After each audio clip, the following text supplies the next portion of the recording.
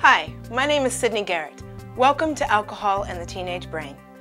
There is a new and troubling link between underage alcohol use and evidence of permanent damage to teenagers' still developing brains. Parents and professionals working with teens need to be aware of the latest scientific research and data.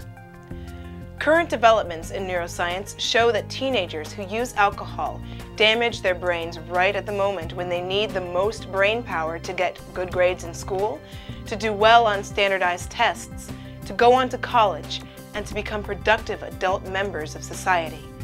Even one single episode of serious binge drinking takes a toll on the teenage brain. The human brain does not fully mature until age 25. Brain chemistry, brain function, and immature neurological connections are at risk. Fortunately, these profound and unseen consequences are totally avoidable by getting the facts out to kids. Alcohol and the teenage brain is a dangerous mix.